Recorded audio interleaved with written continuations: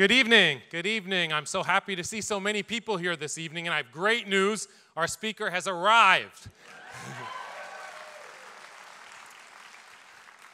It was a long drive from New York City, and we appreciate so much all of the work that she had to do to get here today.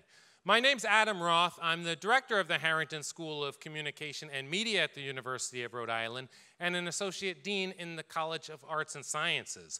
And I'm thrilled to welcome so many of our students, faculty, staff, administrators, community members, alumni, and friends of the University of Rhode Island to what marks the 12th annual Christiane Amanpour Lecture in Journalism, a signature. Yep.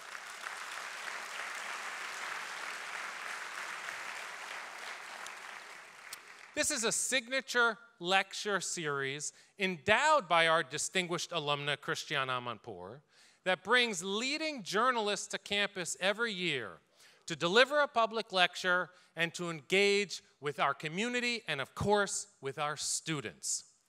This year, as you know, none other than Christiane Amanpour herself is here with us to deliver the lecture this evening.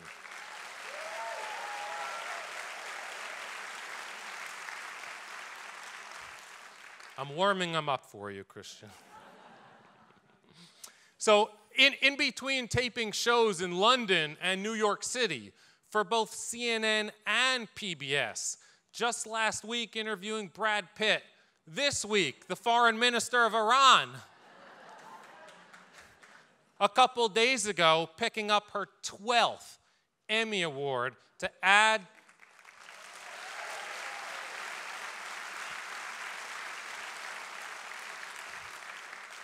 her 12th Emmy to add to her collection of accolades that include 4 Peabody Awards, an inaugural Television Academy Award, and 9 honorary degrees, including, of course, one from the University of Rhode Island in 1995.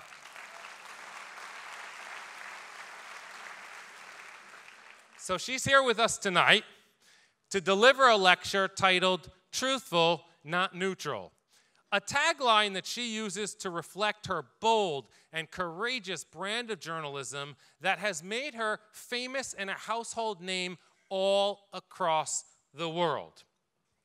And I'm so pleased you're all here tonight, and I also want to thank, in planning for this event, as well as the grand opening of our new broadcast facility, which happens tomorrow, in which Christiane will be participating, I want to thank the strong, wonderful leadership at the University of Rhode Island, President David Dooley,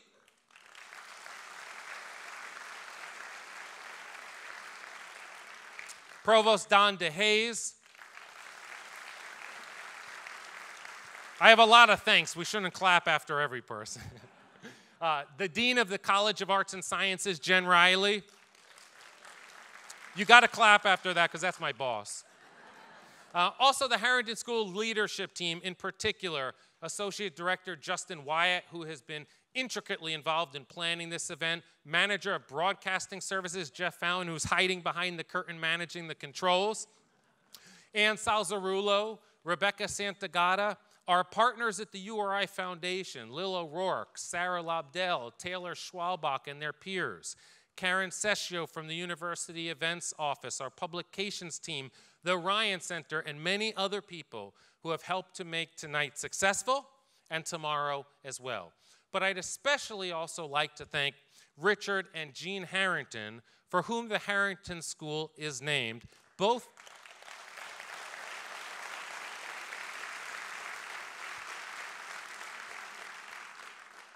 Richard and Jean Harrington are here with us tonight.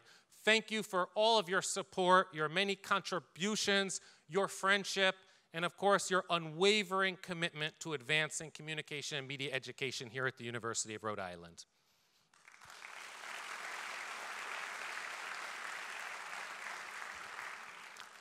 I've heard it said before that some of the highest praise one might get in their professional career will come from your colleagues and your peers, those people who work with you the closest, who know you the best.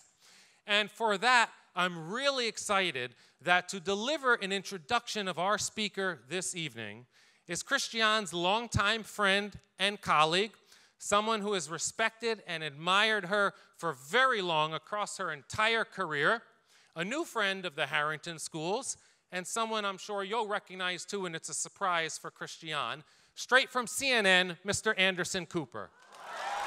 Hey everybody, I hope you're having a great evening. I'm very honored to introduce to you tonight a true giant in the world of journalism. There is simply no one else like Christiane Amanpour. She's one of the most respected and award-winning journalists of our time, and I'm lucky to be able to call her both a colleague and a friend.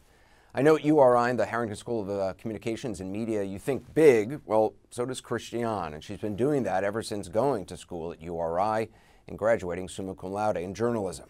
Christiane is brave and bold. She's relentless in her desire to find the truth and to hold those in power accountable.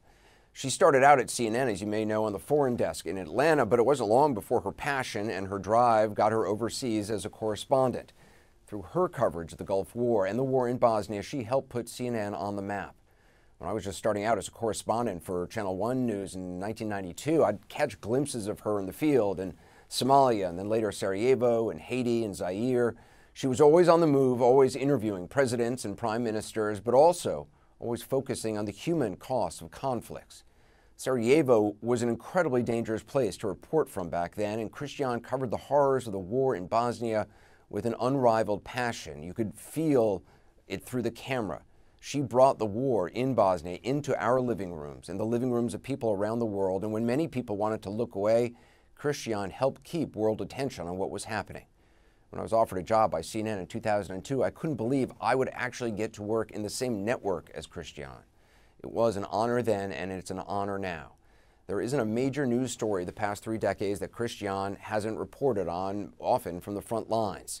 She's able to explain events that can often be overwhelming in their scope and complexity, and she brings a passion and a commitment that's unrivaled. A commitment to truth, to facts, to human rights. And in an age when journalists are being killed and labeled by some leaders as the enemy of the people, Christiane stands tall. She knows firsthand what happens when leaders lie and when those lies go unchecked. Presidents and prime ministers, dictators and despots have bristled at her questioning, but she is not afraid to call them out, and it's what she continues to do every day at CNN. University of Rhode Island, please join me in welcoming to the stage the one and only Christiane Amanpour. Thank you, everybody. Is this on?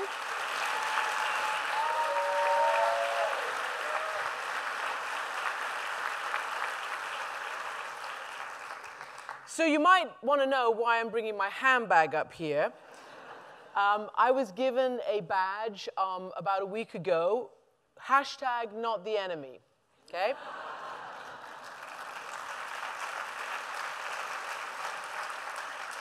You might want to know why I'm wearing a woolly sweater in what is, after all, kind of just the end of an Indian summer. Well, because it is emblazoned with my philosophy. Be truthful, not neutral.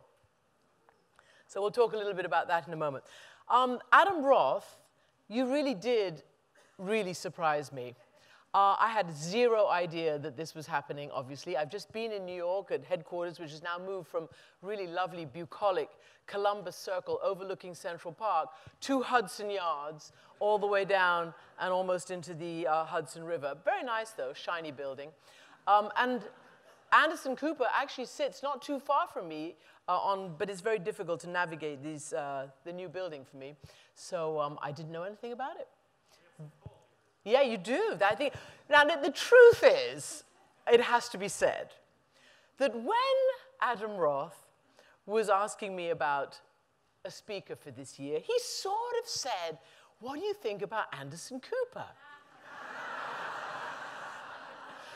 And I'm like, there's no way. He has a show at 8 p.m. He's not going to be able to. It's, you know, every 2 seconds there's something going on with Trump. He has to be on the air. And I just don't know whether I can swing this. So I said, you know what? I said this to myself. I just don't have any time to really think about this. So I said, Adam, I'll come. That's why I'm here.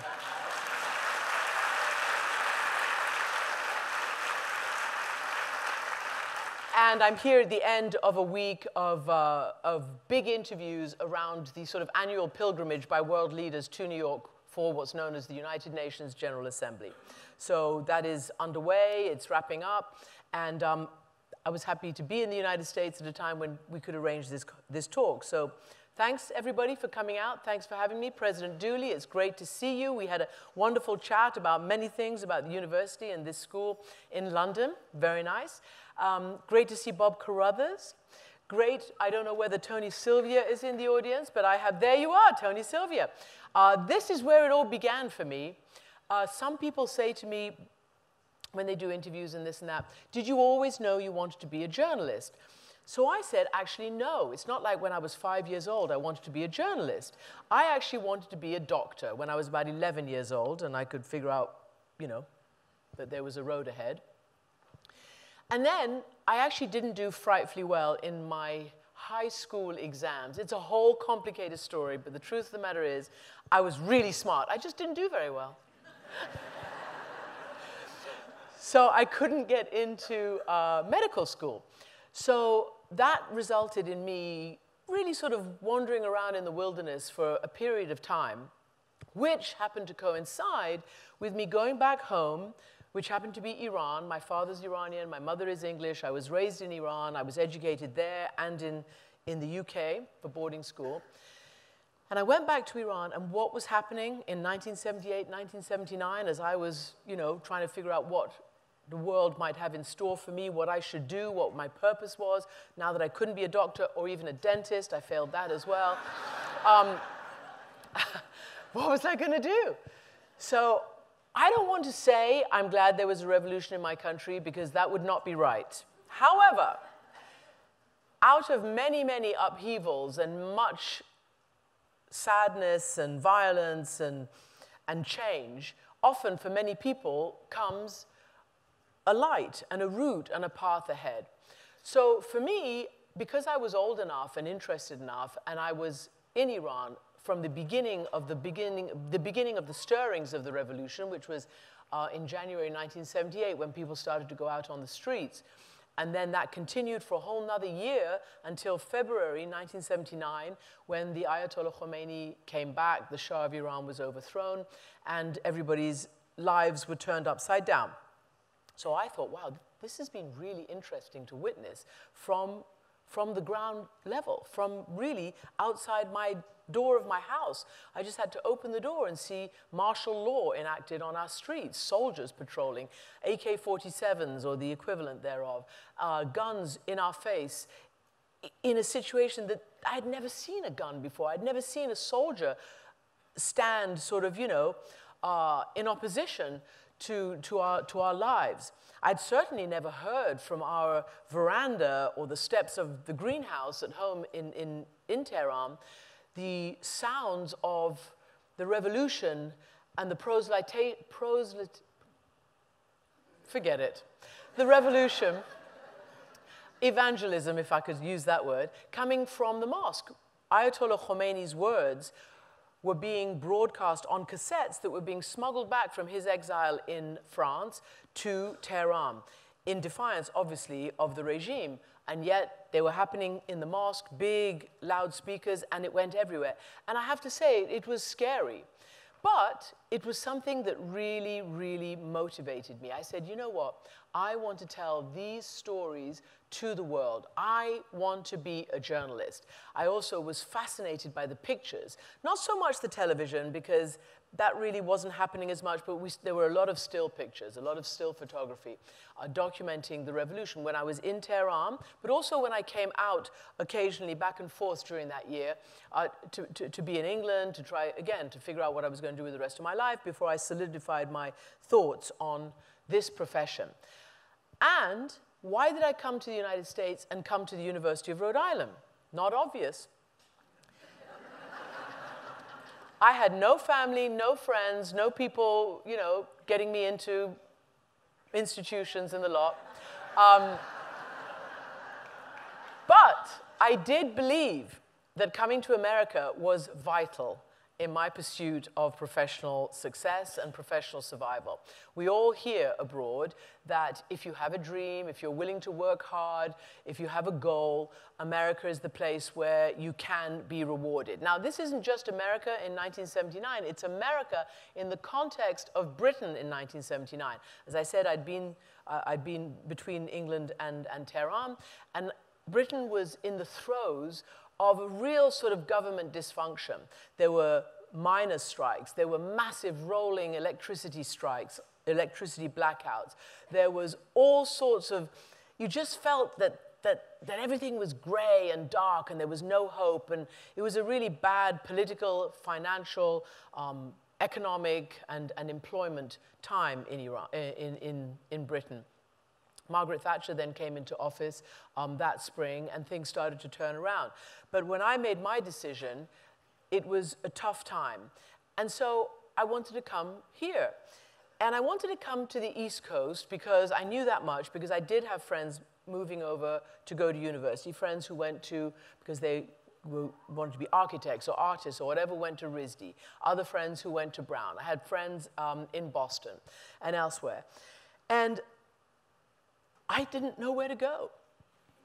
So I came here.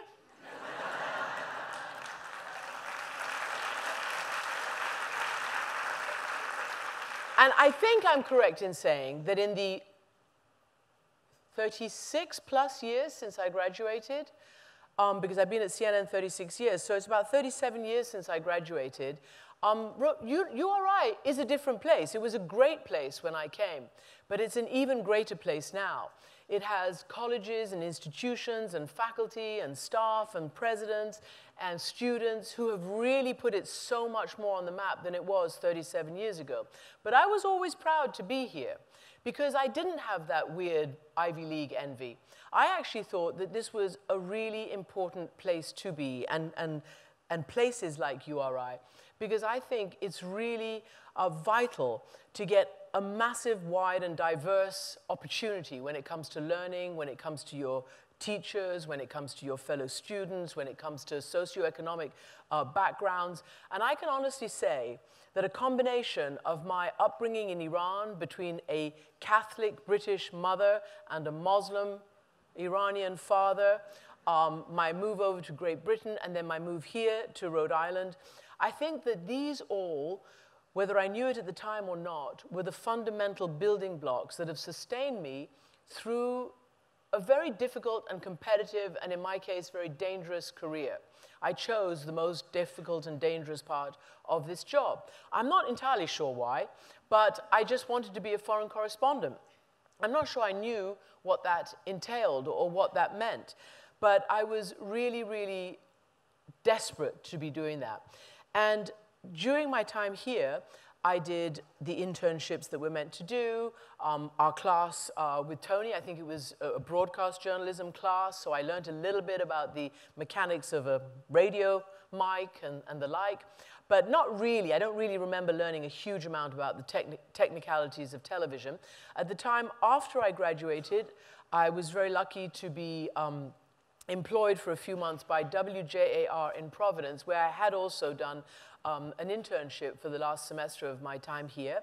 And I have to say, again, a rock-solid, indispensable piece of my education and my professional puzzle. WJAR was #1, and one of the reasons was because in the, I think it was a major storm, correct me if I'm wrong, but in like 76 or something like that, there was some major storms.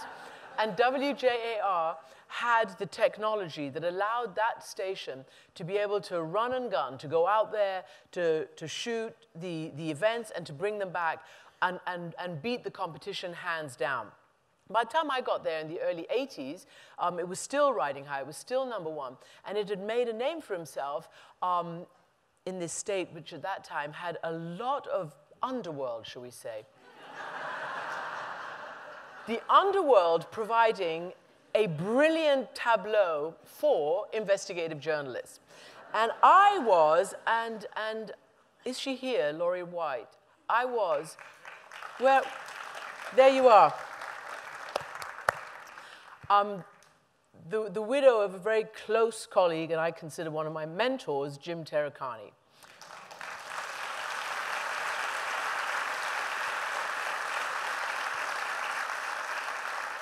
So Jim took a bit of a punt on me as well. He said, okay, here's this girl. She's really ambitious. She wants to do stuff. We can use her. We'll send her out to do, you know, the grunt work on the investigative team. And I mean, can you imagine at my age and stage to have been given that opportunity with that team, the I-Team, which was the preeminent investigative journalist, investigative team in the whole Eastern Seaboard and beyond. I mean, it was really phenomenal. I do remember very clearly once them miking me up and suggesting that I go out. I can't even remember exactly where it was, but it was outside Providence. It was sort of out there somewhere. I remember there was horses involved and some kind of bad behavior. And I had to be mic'd up to see if I could get on the record, you know, incriminating conversations that could then be translated into an investigation and into a, you know, anti-corruption spotlight. I don't think I brought anything back. But the good thing was that they didn't catch me with my mics and my, you know, packs on me. But that always remains with me. I was also, for a while, at that station, what they call an electronic graphics operator, which is a very fancy term for chirons. Those are the words that go under, you know, under here. If you've got a certain person there, or the weather, or whatever. And I remember my most humiliating times was actually having to do the weather. And our weatherman was called Art. And he loved humiliating me. Every time I got the weather wrong, or the cloud in the wrong place, so I said 60 degrees when it should have been 20 degrees or whatever it was, he called me out on the air. But this was all, you know, backbone building stuff, as they say in British boarding schools. And then, thanks to WJAR, I went off to Atlanta, Georgia, and to CNN. And the conversation happened like this. Well, Christiane, you're foreign. We've heard a lot of foreign and English accents on this new thing called CNN. One of our guys has gone down there as director, and maybe you can call them up and see if they have an entry-level job or whatever. So I did that. I called them up at JAR, and their recruitment process at the time was not what it is today, and they asked me 10 questions on the phone, one of which was, what is the capital of Iran? So I aced it. I aced it, and I got the job. And I think I must have got all the other answers right, too, because they had me down. And so I go down there, and again, they wanted to hire me. And they had this thing called VJs, video journalists. That was the entry-level technician. But they didn't really have entry-level for editorial types. And I wanted to be an editorial type. I knew I didn't want to, and I'm not technical enough. I still am not. So I wanted to be a foreign correspondent, which meant editorial. So again, when I got there, the person who had recruited me basically said, again, Christiane, you're foreign, and there's a vacancy on the foreign desk. So put you there. And I was thrilled. I will say that my first boss was not a sympathetic person and didn't share in my galloping ambition, and did everything that she could to actually tamp down my youthful spirit. But I was not to be tamped down. And I carried on regardless, even though I would be crying in secret in the bathroom. I carried on. And I came in weekends and sometimes night times to try to learn the other parts of what I needed to do to get off the desk and get into writing or producing, and then eventually, hopefully, into the field, and eventually, hopefully, as a reporter, and then maybe to go abroad. So basically, that's what I did. And I know it's not very common these days. Many young people like to go this way rather than this way through an organization. I've been at CNN 36 years this month, and that's a long time. And I really loved it. And as I say, I'm not sure whether it's possible to do that these days, but I absolutely loved being part of the team that started on the bottom rung of the ladder and moved up and then gathered friends and team members and knowledge and just the whole team spirit. And I use that word a lot because in my profession, particularly when I went out into the field, if you are not conscious that you are part of a team, it doesn't work. Because television is not just about one person. It is about a team and teamwork and camaraderie and having each other's back and just knowing the environment in which you operate.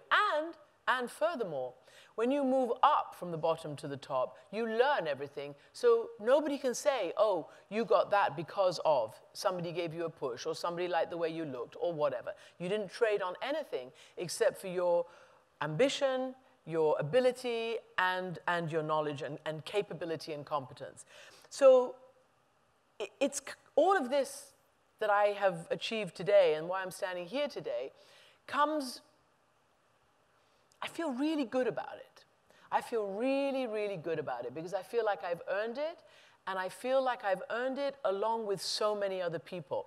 And as Adam said, when I first started being actually, Anderson said, I remember when he came on board in 2002, it was just in the lead up to the Iraq War. And then he became an anchor in 2003 during the Iraq War while we were all in Iraq. And I remember him being with other organizations when I was in Bosnia, and he talked about Channel One and the like. But 1990, when I got my very first job as a foreign correspondent, very shortly after I was named, and again, it was dead man's shoes. Again, it was just, somebody didn't want to do the job. There was a vacancy. It was not a prime spot. It was a bit of a hardship post. And I said, I'll do it. And they didn't have anybody else, so I went.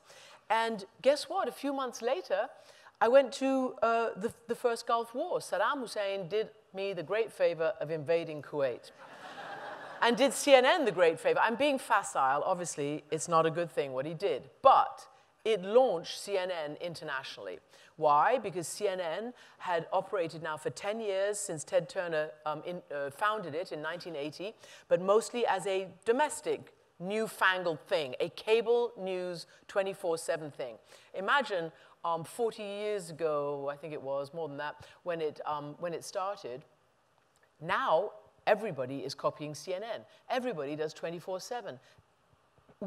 CNN, Ted Turner started it.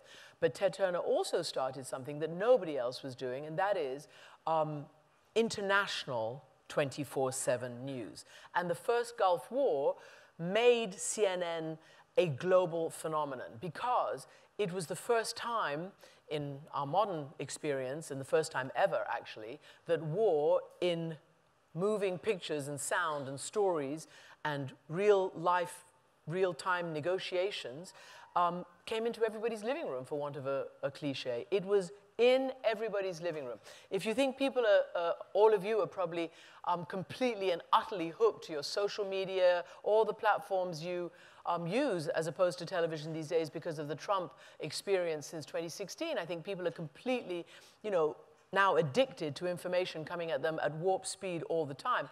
It started with the first Gulf War, where people could not get enough of what CNN was bringing into their living rooms. And then the ability to be inside Baghdad and actually witness the launch of a war. And we were the only people who could because of a piece of technology that one of our producers, we call it a 4-wire, that one of our producers was able to keep, and the Iraqis who had thrown most organizations out, but kept CNN, not knowing about this technology and not knowing that CNN could broadcast live, but still kept CNN because they believed it was, one way or another, the conduit and their conduit to the outside world. But this 4-wire allowed CNN to broadcast that war as it was happening live. And again, that changed the face of our news coverage, not just here in the United States, but globally. And CNN created a media revolution. And as I say, the world has not been the same since. For me, I went from this huge, big official war where you have armies against armies and hardware and guns and people wearing different uniforms, and you understand who's the enemy, who's on which side, who's not, to Bosnia, which was exactly the opposite. Within about within about 6 months of the end of the Iraq War, the first Gulf War, the dissolution of the former Yugoslavia started, and I was immediately sent there.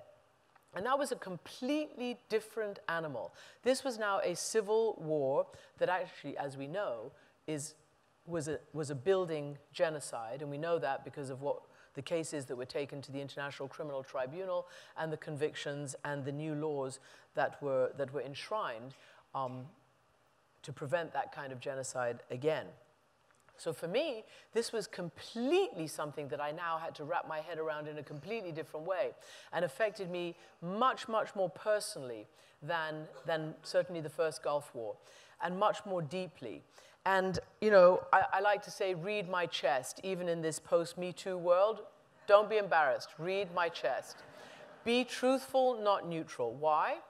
Because I learned that in Sarajevo, in Bosnia, in 1992 through 1996 when the war ended. And it came about because we were telling the truth. We were telling the stories of civilians, men, women, and children who were being brutalized, besieged in a city like Sarajevo, or in all the other little villages, really, which is what Bosnia was, a collection of little villages and slightly bigger cities, all being besieged by the Bosnian Serbs and their patrons, the Serbs, the Yugoslavs, who had the armor, who had the personnel, who had the agenda, and who wanted to ethnically cleanse parts of Bosnia to create a white nationalist Serb entity to carve off and attach as a greater Serbia. They thought this was their opportunity as the former Yugoslavia was collapsing. The rest of the world, not the President of the United States, not the Prime Minister of Great Britain, not the President of France, none of our democratic leaders wanted to follow their international duty under the Geneva Conventions, which says when you see ethnic cleansing, genocide, deep violations of the most important international laws, you actually have to respond. That is what the Geneva Conventions are in the post-Nazi times. And we had never seen anything like this happen in Europe since the end of the Second World War. And because our leaders didn't intervene, it went on and on and on. But because it happened in 20th century mass communications, 24/7, Technicolor, live, everybody was glued to it. And because at that time, our institutions, let's just take CNN, and I can say it about all the other television networks as well, the major networks, we didn't just do one story and blanket cover one story. We did all the important stories. For 5 years, let's say 3 to 4 years, Bosnia was the leading story around the world, in the United States, in Europe, and in the Muslim countries, because it was Muslim civilians, European Muslims, who were being besieged and who were being slaughtered like animals in 1992, in a city, mind you, that had its former fame as the home of the 1984, I believe, Winter Olympics, Sarajevo. So because they didn't want to do anything about it, and it went on, we were the storytellers, and our networks recognized that this was a huge story, and we were the A block every single day, just about, unless something massive came and swept us out for a day. But for all those years, we were at the top of the news agenda, the front page, above the fold on most national and international newspapers, on the radio. Wherever you looked, you saw this story. And what was happening, not just the blood that was being spilled, but the sense that the post-World War II order, led and created by the United States and joined by allies, was not measuring up. That the collective security was being whittled away just in this little area called Bosnia in Europe, for want of a little bit of toughness. This wasn't about a war that required an intervention like the Gulf War. This was not about that at all, as we saw a few years later when Clinton did actually intervene. There were airstrikes. It lasted 2 weeks. It was over. He went with Richard Holbrooke, created a peace process called the Dayton Peace Process, and to this day, peace reigns in Bosnia, and then they went to Kosovo, and peace came to Kosovo without the genocide that we had in Bosnia. So this I consider a success from our side, from the storytelling, and shows that you can scare yourself as a leader into taking no action when a little bit of action, standing up to the bully, actually can work. Not one single American or Allied force was killed in anger in that entire. There were accidents, but nobody came across any opposition from any force on the ground. No Americans, no Europeans. In the meantime, we were accused of having lost the plot. We were accused of having gone native. We were accused, and I particularly was accused, of favoring the Muslims, taking the Muslim side. And when I saw that in print, because it was written about me, quoting a colleague in the New York Times, I was shocked, I was upset, and I had to re-examine our golden rule, which is objectivity. It made me actually examine what I was doing and what we had to do as journalists. So I realized that actually what I had done was tell the truth. The truth was just one-sided and unpalatable. One side was the aggressor, the other side was the victims. Kids, I watched children as young as 3, 4, and 5 being sniped, deliberately targeted through the head. Women being slaughtered by, 88-millimeter mortar shells as they went to collect water because, as I said, it was besieged. There was no connectivity with water or electricity during some of the most brutal winters in Europe. It was really terrible. But I suddenly realized that actually, you know what? Objectivity doesn't mean neutrality. Objectivity means getting all sides of the story, and sure enough, we crossed the lines at great personal danger and risk. We went to get the story from the Bosnian Serbs. I interviewed them all the time, but I was mostly on the side, in the location where the victims were, because that was where the story was, and that's what we do. And when you get all sides of the story, you're being objective. But when you then mistakenly believe that objectivity is neutrality, that means you start to try to create a false factual and false moral equivalence. And that, in these situations, becomes, if you do that, you are then an accomplice. And I knew there and then that I was not going to be an accomplice to genocide, ethnic cleansing, or any of those kinds of terrible violations of international humanitarian law and just basic humanity. So I kept going. And I said, no, this is about the truth. And so I've kept this slogan. This is a friend of mine who actually made this for me, and so I decided to wear it as a prop today. But I've kept it and kept true to it.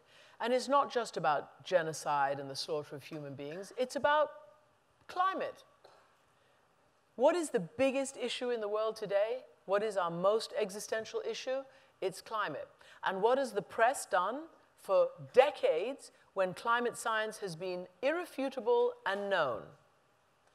Famous NASA scientists, I could list them, you all know them. You have a brilliant department here that deals with climate and oceans. This is one of the great schools. When I have people who, friends who want to know where to send their kids, I always say, go to the University of Rhode Island. They have a great oceanography department, they have great engineering, they have great journalism, but this is our issue, and if you want to learn about it, this is a great place to be. But roll back to the consequences of journalists, among others, who believed that their duty was to equate falsely 99% of the reality, which is up here with the science, the empirical evidence, and a teeny, weeny fraction of a percent of people who called deniers. For decades, people with powerful positions have been perpetrating that lie. And that is not objectivity. That is false moral equivalence, false factual equivalence. It is neutrality, and it gets us into where we are today, which is in a serious existential crisis.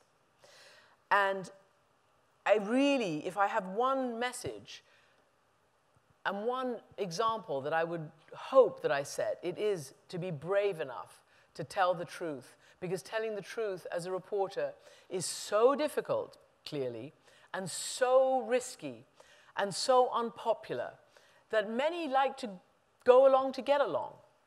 And it's easier just to do what people expect of you. But our job is not to be liked and not to take the easy route. Our job is actually to do the really hard things, because we've been given this extraordinary responsibility, this extraordinary platform, this extraordinary, when you consider how information and news are really the global commodity right now, the broker of everything that everybody does. If we are in charge of this, if we're the practitioners with this, we have to really know what we're doing. We have to recognize what we see that's in front of our nose, in front of our eyes, and we have to be able to call it out and call out the truth, no matter how difficult it is. Which leads me, I guess, to the final part of this lecture before we do questions, and I get to hear from you all. Today, well, throughout my career as a foreign correspondent, I told you I went to very dangerous places. I focused on Bosnia. Bosnia was the first place where journalists started to be deliberately targeted. In all the wars that I had watched and read about and learned about at university, read all these biographies of great journalists from Peter Arnett to all the others who had done Vietnam and Central America and Beirut and all these other places, people who I envied and wanted to emulate. They were not, by and large, targeted deliberately. Most of the people who died, and many did, and many were wounded, were sadly caught in the crossfire. Famously, journalists for decades were considered the indispensable interlocutor and interface for all sides. Everybody wanted to tell their story to the journalist because they know the power of journalism and the power of mass communications. And so they wanted to keep the journalists safe and healthy and on side. So they didn't go around firing at them and shooting them and slitting their throats like we saw after 9/11. Bosnia was the first place. Journalists were deliberately targeted. My own camerawoman, Margaret Moth, I wasn't in the car with her at the time. She was going down what we called Sniper Alley, which was a gauntlet that we raced and drove every day before we had armored cars, before there were helmets that you see, before there were bulletproof jackets. It took our colleagues' death to get that kind of equipment and help. They deliberately targeted us and shelled us and knew where we were and just didn't want the news out. They wanted to silence the messenger. And they did it incredibly well. And then exponentially worse, every war that we then went to cover became even worse and more difficult because those people had been able to get away with it. And if you look at the Committee to Protect Journalists, I think I'm an honorary member now. I've been a member of the board for a long, long time. Every single year, their report basically tells a sad story that journalists, the leading cause of death for journalists, whether they're American or foreign journalists who go to foreign countries or whether it's local journalists in those countries, the leading cause of death is deliberate. And as you know, that is a skewed version of death for the general population. Journalists are deliberately targeted, deliberately killed, and that is their leading cause, that is our leading cause of death. Now, we face a different danger. And we're facing danger from within our own democratic, free, and independent societies. And we face a danger most especially from within the United States of America, which is, I learned it here, there's a First Amendment. I didn't know that before I came here. We don't have that in England.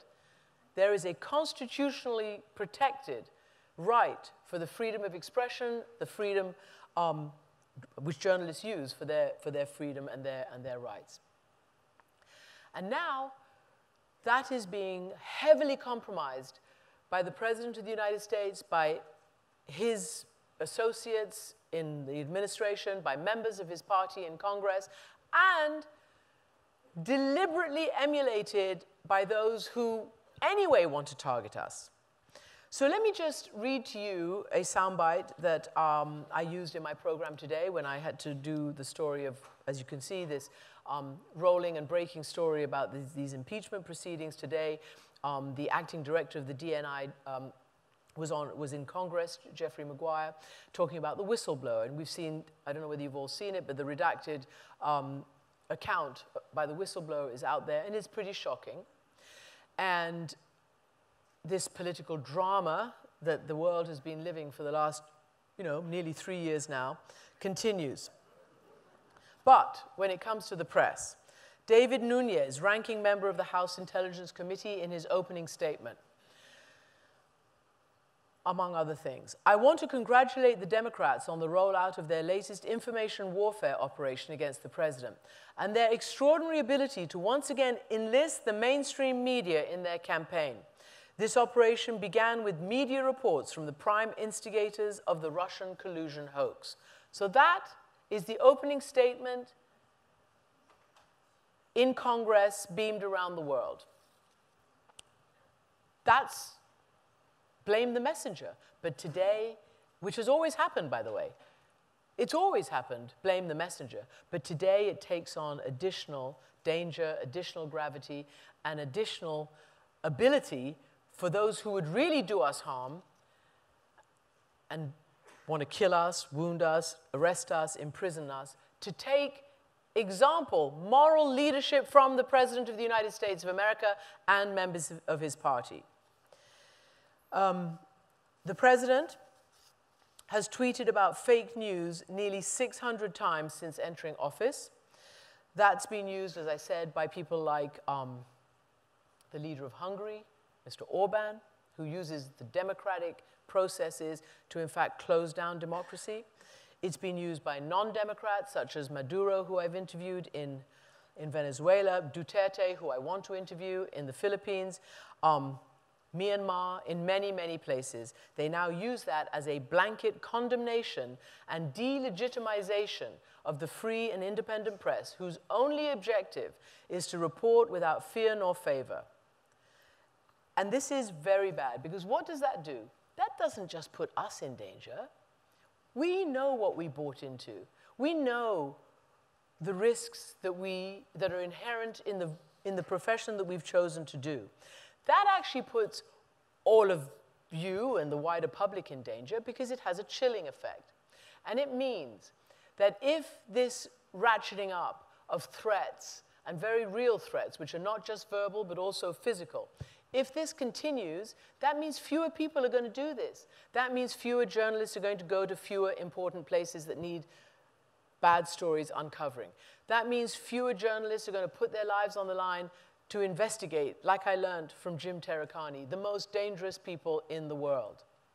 Because guess what are the most targeted journalists right now?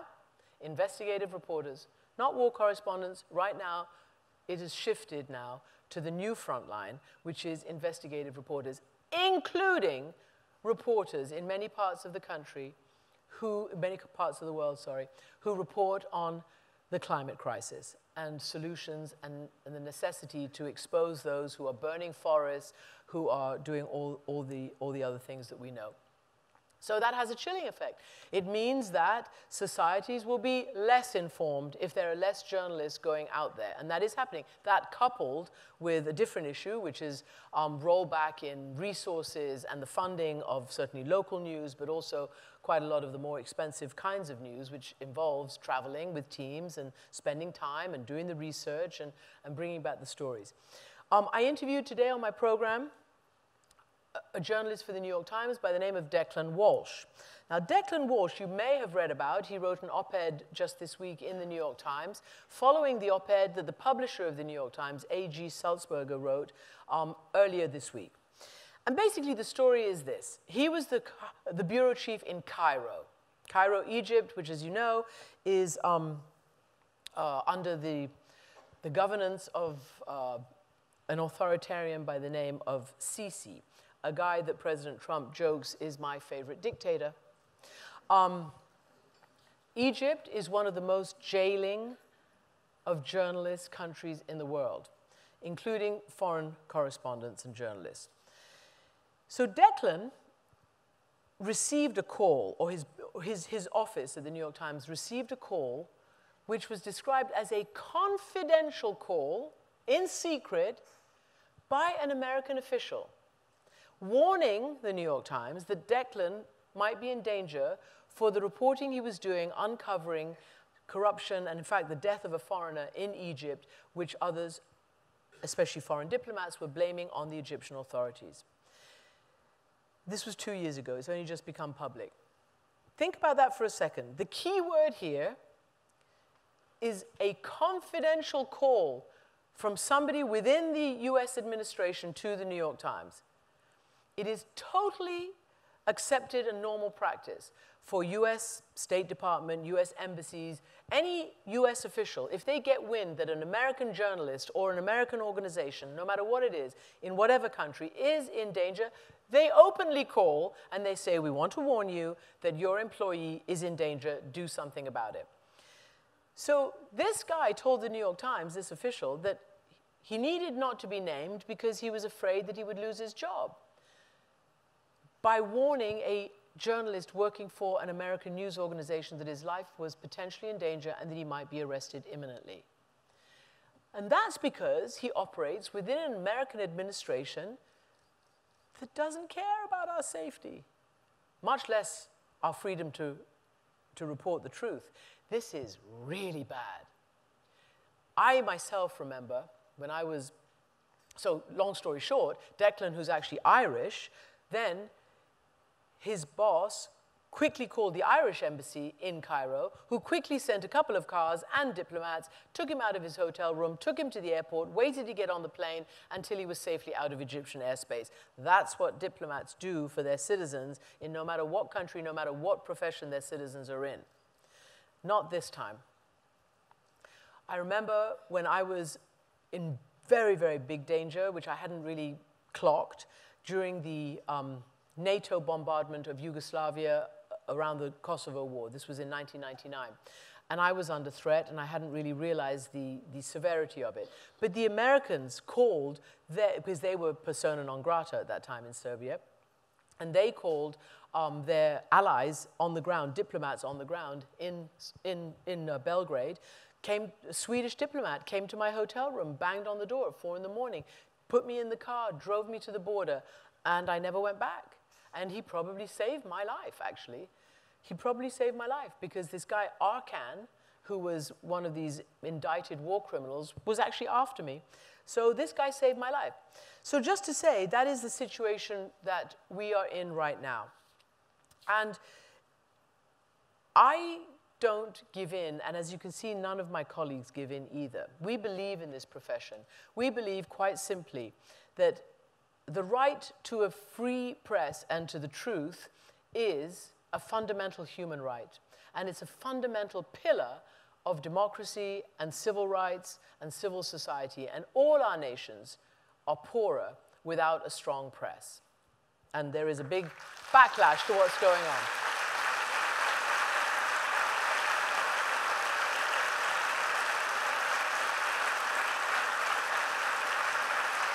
Thank you. I just need to make a housekeeping announcement. Adam Roth is coming back, and we're going to take a few questions. All right. Well, I know our audience has a lot of questions for you. But to be fair to our students, I also solicited through social media early this week some questions from students because I wanted to make sure they had an opportunity to ask Christiane some questions too. And we're going to start with that. I don't want to drop all my notes here. The first question that a student asked Christiane is, what role do you think social media has played in affecting journalism today? Has it affected it negatively? Are we on the record? We are being recorded.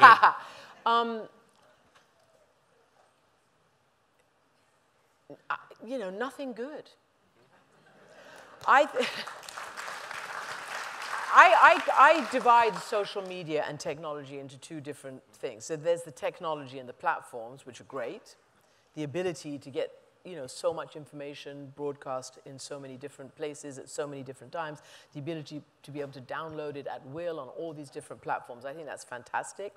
But I think that social media, in a nutshell, has come to be used as a trolling operation, as a anonymous bullying in the public sphere, in the commons, which should not be poisoned by the deliberate attempt to tamp down honest discussion. And what's happening is that it is preventing, I think, debate. And we are in the middle of some really very, very difficult and profound cultural, political, social, historical moments. And these require reasoned debate, or at least debate. Nobody's saying everybody has to agree, but don't treat everybody like the enemy. So I guess I would say that you know, everything is so polarized that social media or not, people, even in families, if they're on different sides of a political argument, you know, they can be treated like the enemy. Social media exponentially makes that worse. I mean, much, much worse. Yeah. So we have microphones in the audiences. For those who have questions, we should have microphones to run to you. And we'd love to take some questions from you. Right over here. Mrs. Bornstein. Hi, this is a personal question. It's 3 parts. Of course. I'm not sure about 3 parts. How many languages do you speak? Okay. Have you ever had to do an interview in any other language except English? And when you first went on the air, did they make you take speech training for your job? Those are good questions. Okay, how many languages? I speak 3 properly and then a smattering of a couple of others. So I speak English fairly well, Persian and French fluently. And then because I did Latin in school, and I know this sounds like it's a red herring, but it's not. I did Latin in high school, and that has helped me understand and be able to navigate in other languages. So I understand bits of, you know, like Italian and Spanish and other stuff, and roots of words that are not even European languages, because that's what Latin does for you.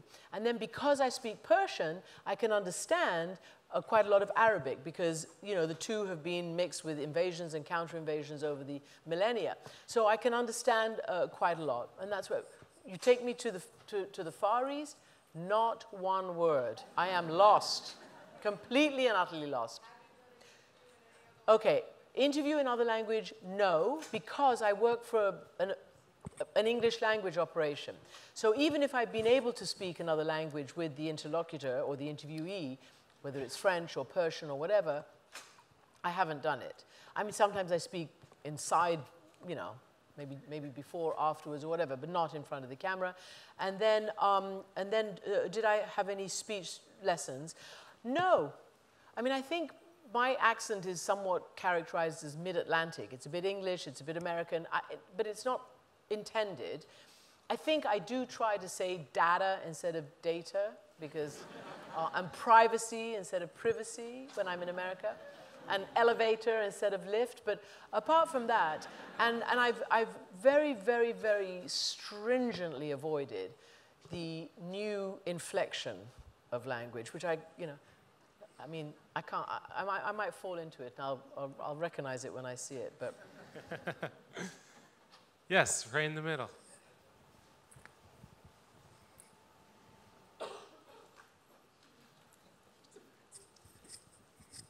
Thank you. Hi. Having worked on 24/7 news and seeing the effects of social media just in the world today, what thoughts do you have on our consumption of news, and do you think it's at a healthy pace relative to how should we be consuming it? okay, so I don't think it's healthy. I think it's over the top. And I think people are expressing severe stress and mental health issues these days, which I never imagined could happen just by consuming what's happening in our world. Our world has always been a really difficult place. And there's always been dark, but also light.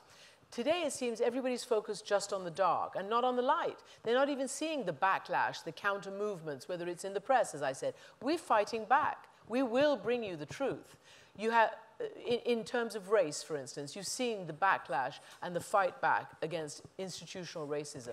In terms of the gun violence, you've seen children and civil society fight back. So I think that is, all of these are really the light amidst this dark. But because it's coming at warp speed, all the dark, people can't seem to switch off. And because of social media or the devices that just do hook you and do addict you, they can't get off it. So people are going to bed with the blue light and the information, waking up with it, and just living their lives in a total state of constant stress. And I don't think that's good, because I don't think you can think your way out of your predicament if you're constantly being overwhelmed. And to be honest with you, I don't. I don't. I hate to say it. I'm not watching. I certainly don't go on social media except for my work. I don't, have all these feeds and streams, and I don't know what else to, upset me. And my wife is looking at me with a dirty look yes. right now because I'm on my phone all the time. Well, you shouldn't be. It's bad for your health. And actually, by the way, I'm a strong believer in human interaction. I'm lucky that I was of the generation that still operated in a human environment. I believe in looking people in the eyes, in talking to people. And I've just learned I get to do a lot of great interviews on my show. Now that I've got this sort of new PBS CNN hybrid, and it's an hour every night, 5 times a week, it allows me not just to do hard, scary news, but also cultural stuff, also sort of developments in all sorts of issues like mental health. I just interviewed somebody who may be well known to all of you, and she's a Yale professor. Her name is Dr. Laurie Santos. And her class on happiness was the most oversubscribed class in the 300-plus history of Yale University. And now she has a podcast called The Happiness Lab. I recommend it to everybody. Everybody. But one of the things she says is that one of the reasons she thinks it was so popular and necessary on campus is because there's so much loneliness, so much people are lost in many campuses. People don't know what to do and how to interact. And, there's all this stuff that's sort of going on. We know that there's a loneliness and mental health epidemics going on amongst our young, wherever they are. And that's, to me, something very important. I've just dropped my son off at his freshman year, and it's very important. And I've always, since he was born, I've been monitoring the impact of online and all the rest of it. But one of the things she says, and this goes to one of the questions you asked, how do you stay rational and up and optimistic? She says that if you're just constantly looking down, you're not smiling. And if you smile, it makes you feel better. Not just people around you, but it makes you feel better. It's really simple. And I'm very happy and proud to say that I am a habitual interactor with people.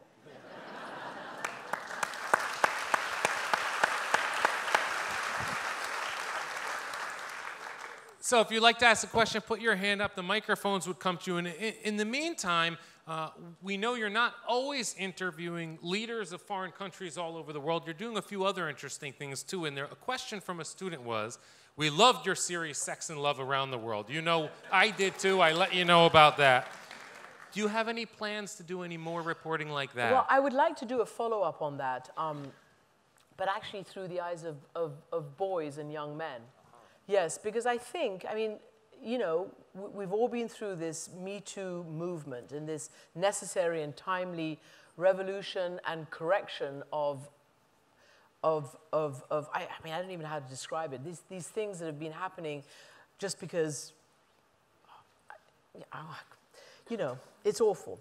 But boys have had nowhere to go to express their emotions, to express their masculinity, to understand and investigate what masculinity is and how it can also be vulnerable, and how it doesn't always have to be, chest beating and patriarchy and all the rest of it. I think boys are brought up in all our worlds, in all our societies, to have a different,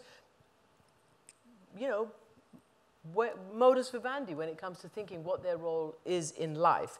And so I would like to do that series through the eyes of boys. I think it would help boys and men and women, further help women. But I must say, when I came to my boss and said, I want to do this series on sex, they looked at me as if I was a nut job. Because when I said, no, I don't want to go and investigate, all the normal things that we do, sex trafficking, prostitution, the illegal, dirty, seedy underbelly, the victimization of women and girls and all that. I said, no, we do that already. That's the hard news. What I want to do is investigate, the boundaries of intimacy, the boundaries of what it feels to be a human being. And in this case, I did it through the eyes of women mostly, in all sorts of different societies. I wanted to know what it felt or what it meant to be a young woman or a middle-aged woman or an older woman in India or in Beirut or in Tokyo or in Shanghai or in Ghana, all those places I went. You know, do you feel you have the right to demand intimacy and satisfaction, whether it's emotional, physical, sexual, whatever it is? Because, and I mean, just to show you, I asked an Afghan refugee woman in Berlin, are you happy? Simple question. And I was told by my Afghan German translator that this is a very dangerous question to ask an Afghan woman. I nearly cried, but it's true. The idea, and this is why I wanted to do this series, because the idea that women in so many cultures feel that they have no right to be human beings and to want the most basic of human emotion, contact, rights. That answer said it to me all. Said it all to me. Yeah. Absolutely. So people were very energized, and they went on Netflix. Yeah. And I got a whole new demographic audience, and it was great. Yeah, absolutely, absolutely, absolutely. We have a question over here. Hi. Oh my gosh. Yes, ma'am. Hi.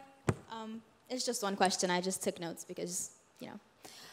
But in the beginning of your lecture, you mentioned that you came to America because you felt that it was vital for the professionalist route and journey. Do you still believe that with the climate of our nation that it's still vital to come to America?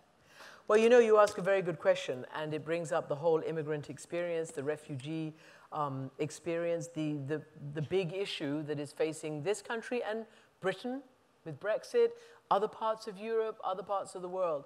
You know, my faith has been a little bit rocked. I am one of those America lovers.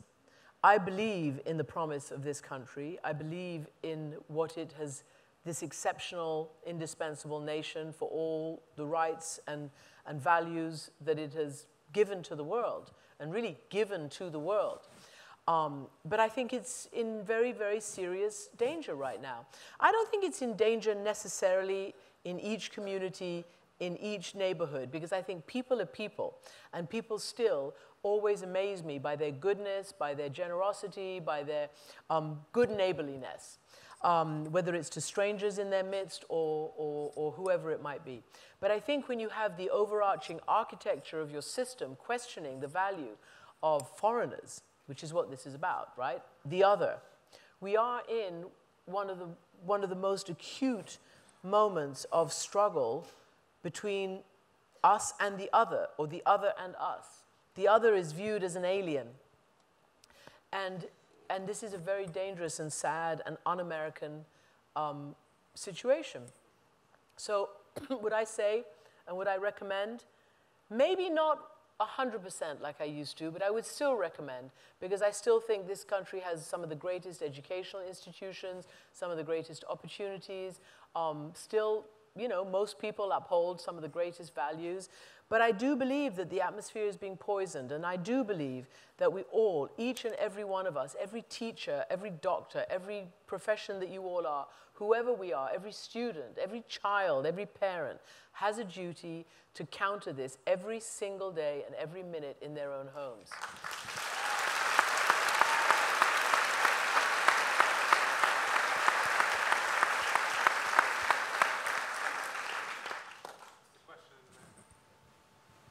Please.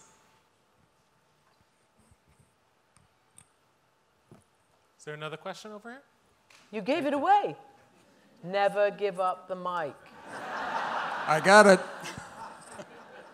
I have a two-part question. One of them has to do with the fact it seems that so often we see breaking news, and I'm wondering how often it's actually breaking. And the second part of it has to do with coverage of the Trump administration, because there are so many different things that come out day after day after day, and some of the things that come out are very outrageous. Some of the things are moderately, I don't know, annoying or a little bit worse than that. And with the constant flow of all of that, do you think has there been actually any sort of culling of the outrages to cover?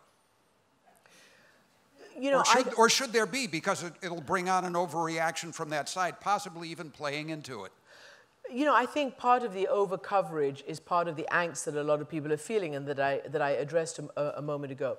Look, if you ask me, there's too much. I don't run the networks. I would much prefer to do, you know, to cover the important stuff. Right now, we're in an important moment, obviously, when the Congress decides to formally proceed with impeachment proceedings. I think it's only the third time in American presidential history. Third or fourth, maybe fourth, you're right. I think that is, you know, something that we have to do. And by nature of being 24/7, and by nature of how all the cable networks have decided that we're just going to go one story heavy all the time, this has become the model. Now, I think it can have the opposite effect. In other words, it can have the effect of sort of just, you know, fatigue, news fatigue, and worse, dulling the sense of outrage, the real sense of outrage. Because each time something happens and we cover everything as if it was the same, then you basically say it's all the same and nothing needs to be singled out because it's all the same. Or worse, this outrage today gets forgotten because of tomorrow's outrage. And that's what everybody's doing. They're waiting for tomorrow's outrage. And that applies in not just this administration, but in many, many other, whether it's the Brexit stuff, or, you know, I mean, stuff you just can't believe is happening. Whether what's happening in Hungary, whether what's the anti-democratic forces in Hungary or in Poland, and the things they do, like, you know, shutting down the independent judiciary, all that stuff that we thought, you know, oh my God, if you go there, that's the third rail, you know, then you're really in trouble. But it's all happening, and they're still doing it. So I think a bit more sort of judicious culling and discrimination in terms of what we actually cover and the context around it. And I would like to see, because I, again, come from the generation that's not the talking head generation in terms of just standing in front of somewhere and, you know, opining or spouting the news. I believe in pictures and sound and going to get much more information from people in, you know, where they live, whether it's here or around the world. I think more of that would be very helpful, which is why you'll see that documentaries are a huge thing right now. People want to see long form. They want to hear from people on all sorts of issues, whether they're political or not. You see that podcasts are a huge thing right now because you get to have more context, more time. You get to hear from, you know, real people, what we used to call man on the street, vox pop, etc. So I think a little bit more of that would help round out this just noise. Thank you. Can this lady please take the mic again? While it's coming to her, we can go somewhere else, if you want. Thank you so much. So you mentioned beforehand about how you think the most existential threat of, you know, modern times is climate change, and of course that's something that my generation is going to have to deal with pretty extensively. So given that we still live in a country where 40% of the population, give or take, still believes that climate change is a myth, what do you think the press and the news coverage could be doing to more effectively frame the issue? Well, first of all, it's a really good question, a really important question, and I think several things have happened. To be honest with you, your generation has actually shifted the playing field and has moved the ball down that road. And whether it's Greta Thunberg or all the other people, young people, who are really standing up to be counted and just will not have and will not be palmed off with the same old, you know, platitudes or denials that everybody has in the past. I think that she has actually inspired a movement, or she's allowed a movement to coalesce around her public advocacy. And it's everywhere. It's all over the world, these kids. On Fridays, you know, bringing all sorts of cities to halts and also parliaments and the like. And that, in turn, is translated into votes at the ballot box. You saw what happened here in the midterms in 2018. Climate was a very, very big part of what motivated the flip of the House. Of course, health and the others, but climate was named as a very big issue. We also know here that amongst young Republicans, particularly Republicans on campuses, millennial Republicans, the ball is shifting as well. And the percentage of believers and people who believe in the Republican Party of that generation that change has to happen and that we are responsible is increasing. That is really, really important. And I think, if I'm not mistaken, they're demanding that various elements of this be put in the next party's platform. And remember that by 2020, I've been told, the biggest voting bloc will be millennials, not baby boomers anymore. 2020 is when the millennials will be the biggest voting bloc. And I tell you one thing, people had better get out and vote. It is not okay. It is not okay. Now, I have been shocked my entire time living in America, shocked by the percentage of people who bother to go out and vote. I think it's an abomination. And frankly, people get the government and the policies that they vote or don't vote for. So people have to go out and vote. This is the only thing that distinguishes our societies from tin pot dictatorships and authoritarian, regimes who don't give a damn about what people think. And I really, really think it's just your basic responsibility to go out and vote. And as for our responsibility on this issue of climate, we're doing it more and more now. We had a town hall meeting with the president of CNN in the London office a few months ago, and CNN's description, framing of this has shifted since then. We now call it a climate crisis. We don't just say climate change. We had, and this is big, CNN devoted 8 hours to putting all the main candidates, Democratic candidates, on the stage to talk about the climate. Now, you might think that's just a vanity project or a gimmick or what, but it was 8 hours in which all those people came out and talked about their programs. And actually, it was really good. It was really, really good. So just to say, the ball is moving. And in Europe, where there's been a number of deniers, but not as much, this is the only major democratic country that officially denies the existence of man-made climate change. The party, by the way, sorry. The current government. The only major Western democracy. Think about it. Not even China denies it. Not even India denies it. But in Europe, again, in our version of midterms, which were the European elections a few months ago, not immigration, which all the populist politicians were hoping to win seats on. It wasn't immigration. That was fourth or something down the line. It was climate and the environment. So I think this is moving. And thanks to your generation and the people who are younger than you. That's where my hope is, really. Let's see. You still have the mic over there? Yes. All right. Thanks for defending my mic time. I'm a freshman, so I know my place, so, you know.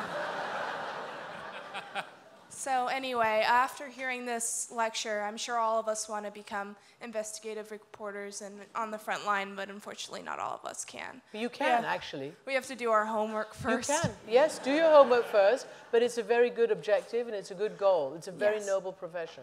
So while we're in the process of doing that, what are the little ways that we can combat this sort of prejudiced truth and really like focus on, or neutrality and focus on really the truth aspect? Well, I think living your own truth and understanding, just by your question, it means you want to do something and you're concerned about this. So knowing that presumably here you have a friendly environment in which to operate, and it always has a ripple effect. You do what you can do. If each individual does what they can do, it has a big ripple effect, and then all those ripples join, and it makes a big wave. It really does. People need to understand that each and every one of us is empowered, and we can make change. On climate, we can, but on climate, it has to be governments and corporations. It can't just be us changing our light bulbs and turning off switches and driving electric cars. It has to be government. But on these other issues, all of us can do what we know is the right thing to do. And I would also say that, you know, I think this is the time where I can bring up this idea of safe spaces and on college campuses. It troubles me a lot, this stuff, because the way it's sort of translated into, of course there have to be safe spaces where you can be safe as in terms of your your ethnicity, your religion, your sexual orientation, your gender, whatever it is. People have to know that no matter who they are, they're safe to be able to exist and to speak and to study and all of that. But the idea that you have to be safe from ideas that run counter to yours, or that you have to be mollycoddled into just being in an echo chamber, I mean, it's just wildly wrong. And I know that this university is, doesn't fall into that trap. But I'm just so surprised by how, if not at university, where? Where are you going to have the freedom to be able to explore even ideas that you don't like, even people that you might not naturally gravitate towards, even movements or whatever? It's only here in this safe space that you can actually operate in areas that you are in conflict with, or you don't understand, or you think are offensive. And that's how you grow, and that's how you grow resilience, and that's how you grow intellectually, and that's how you find your way in the world. Because if you go out after 4 years of college and then maybe grad school and whatever, and you've only been surrounded by people who believe what you do, who like to eat what you do, who talk like you do, you're going to get a real shock in the real world.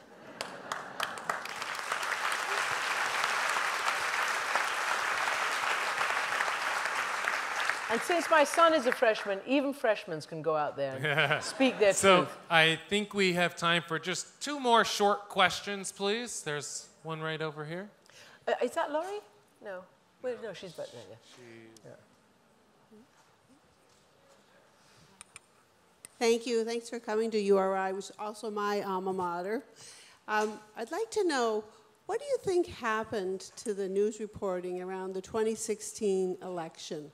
How did all of the major networks miss the fact that Trump was going to win the election? What do you think happened? That's a good question. It's a very good question. Look, let's be serious. Even Trump didn't think he was going to win. That's what he says. I mean, and that's what his family said. You could see how he came out. That's what most of his associates and people say, because he came out without a victory speech. But Kellyanne Conway thought he would win. Well, she did, yeah. Right? I mean, they're always true believers. But it's a good question, and it's an appropriate question.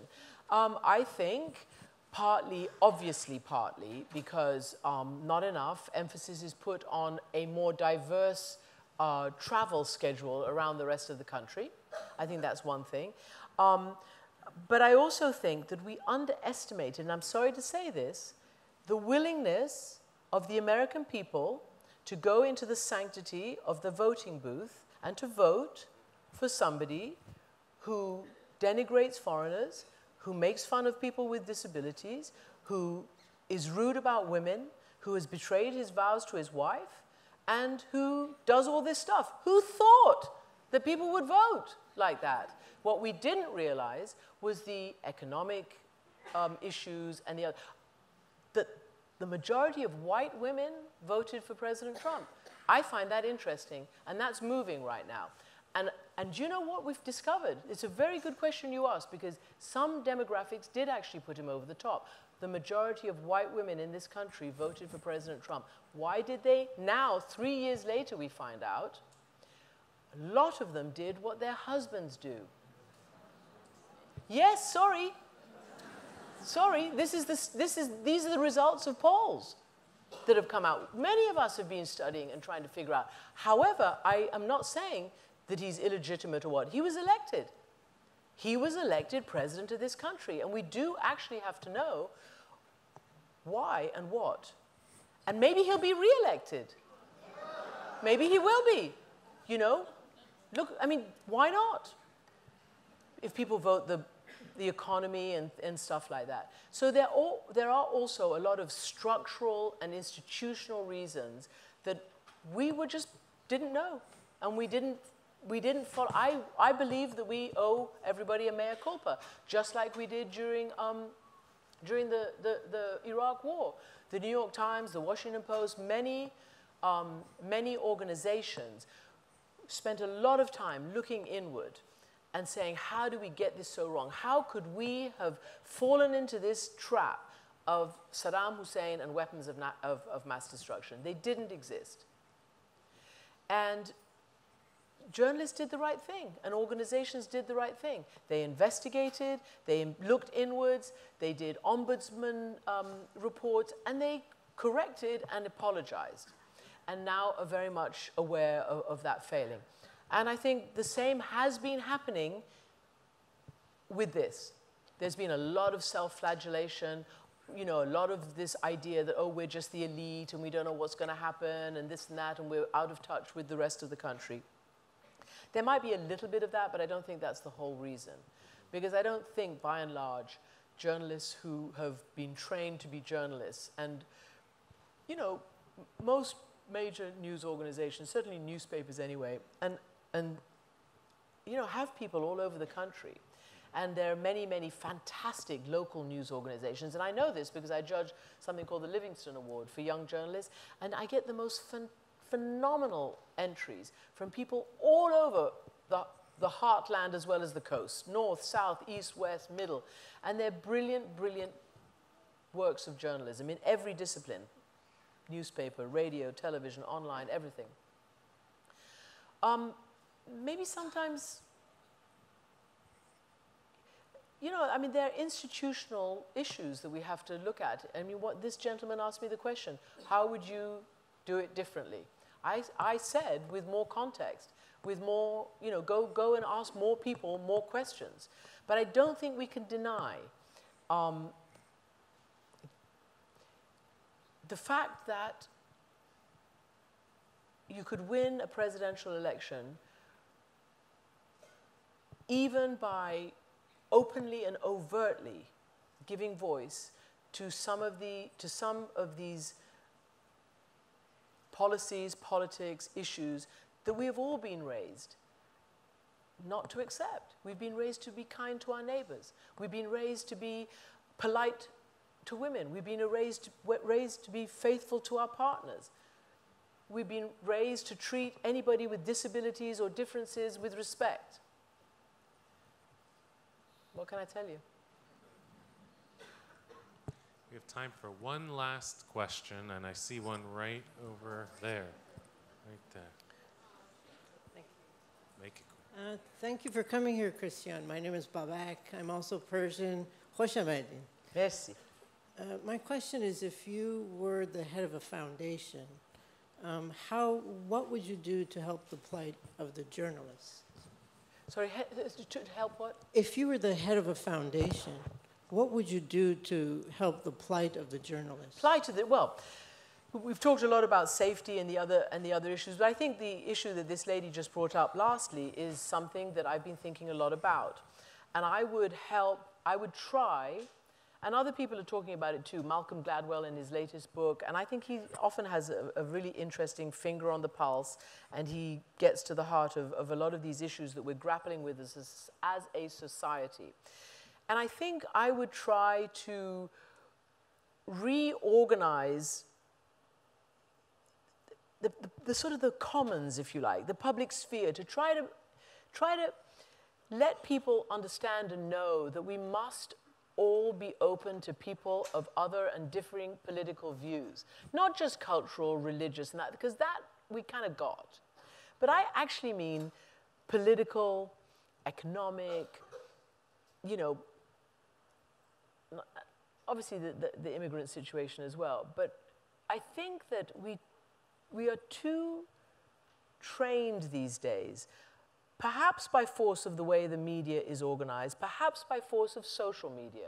We're all too trained to stick with our own tribe, whatever that tribe might be, instead of being open and seeking those with different ideas. And I do think that is very important, which is not to say that we might come to different decisions or radically shift our worldviews, but we have to know, particularly as journalists, it's our duty to know.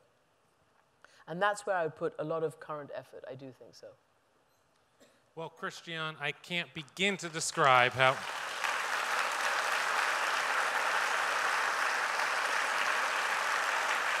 Thank you for coming.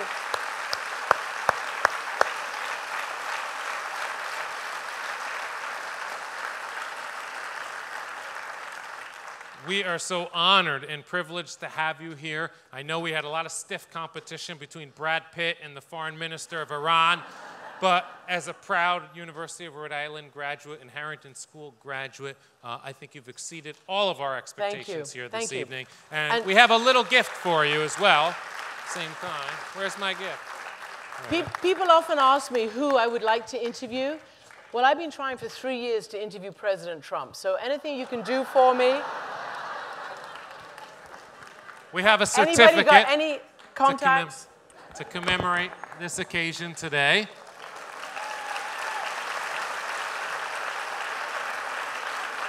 Thank you.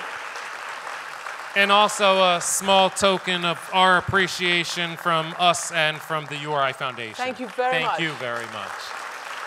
Is that a scarf? It's a scarf. Thank you.